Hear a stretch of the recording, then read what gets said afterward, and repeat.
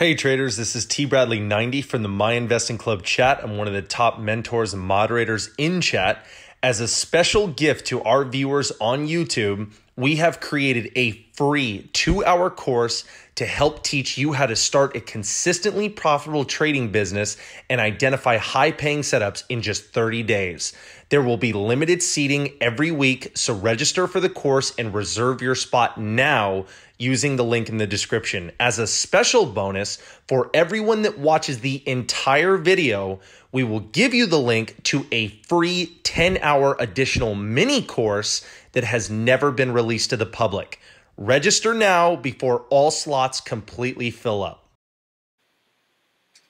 Hey everybody. So it is roughly 30 minutes into the trading day for me, and 32 minutes to be exact here. And I've already royally messed up this trade. And what I want to talk about here is not the loss. The loss is actually very small compared to what I wanted to take in this trade. So let me explain here how the system that I've made for risk and for trading these has worked, because you'll see in the coming video on Sunday how I truly trade these, and you saw in the slideshow how I risk. So let me jump into GRUB. GRUB was gapping down again after a really bad day. You can see all my levels here. Sorry, it's very unclear. You can't really see it, but you can see the giant gap down, the red day, and then it gapped down again today. And I put in the watch list that I was going to be really cautious of this, because I just had a weird feeling that the continuation of the gap down was very much a potential for a bounce. And so I didn't want to be super aggressive at the lower levels. So this is, let me show this real quick here.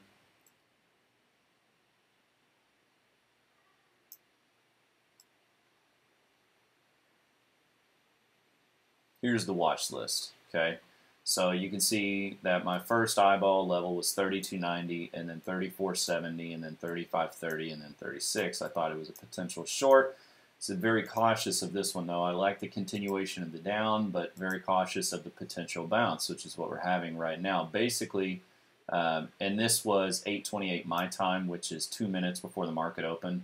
And you can see my time right up here. Basically, I just don't want to be overly aggressive at less ideal levels. So the less ideal level is 32.90 level, and it depends on how volume looks, when or if it reaches the levels, if I choose to take it.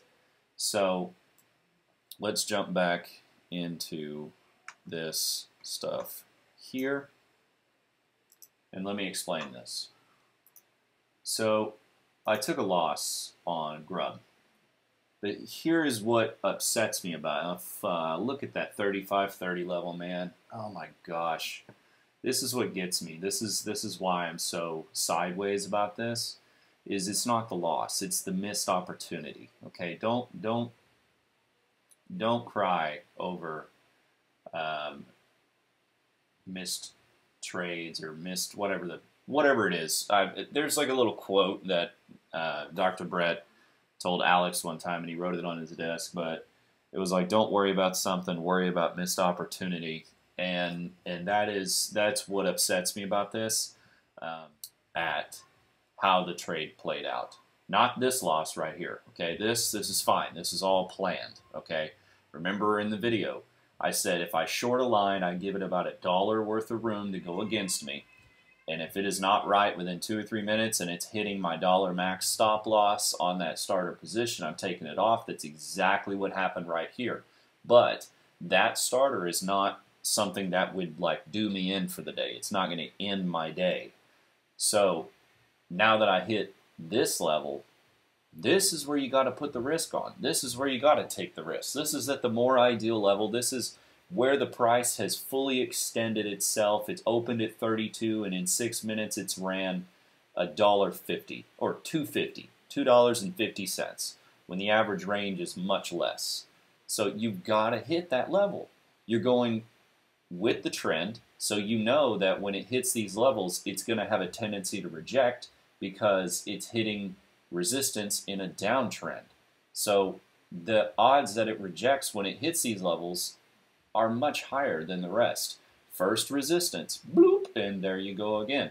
And then here it comes again to the pivot, pulls back. That's only 30 cents though, okay? But next line, next thing, next test right here, 35.30. Now that pulls back nearly 60 cents a share. And I'm like, what? And I miss these other trades, these other opportunities to catch the first resistance pullbacks because I'm emotional about this one. And I'm thinking about the missed opportunity over here. And so I'm less clear and I'm more emotional about whether I should trade these levels or not. So I'm just going to cut it off. I'm not going to trade anymore. That's it. I'm done for the day. And that is why this is upsetting. So take it easy, guys. I hope you can learn something from this. And if you don't, this was more for me than it was for anybody. And I just felt like it was a good opportunity to share it because I know people have been through the same thing that I am going through today. So. Hey traders, this is Tosh. I go by TBradley90 in the My Investing Club chat. Just wanted to reach out and say if you have any questions about MIC, joining MIC, maybe you're a member already, you have 3 ways to contact myself personally and through MIC. You can hit our social media, you can hit me through PMs in chat, or you can contact us through my email at tosh@myinvestingclub.com. That's TOSH at myinvestingclub.com. I will get back to you in a timely manner, and I'm saying this because I'm here to help, and I don't want anybody to be afraid to reach out and ask any question that they have. We are here for you guys. All right, see you guys.